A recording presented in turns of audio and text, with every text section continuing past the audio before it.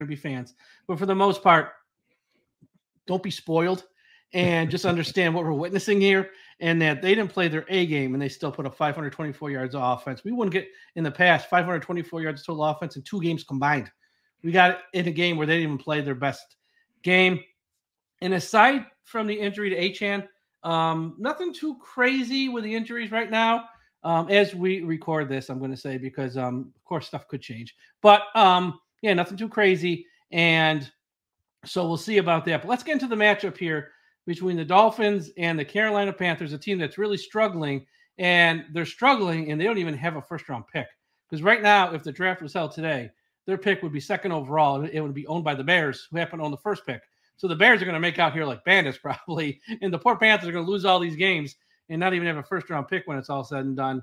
So I guess we got to start a quarterback. Tua Tagovailoa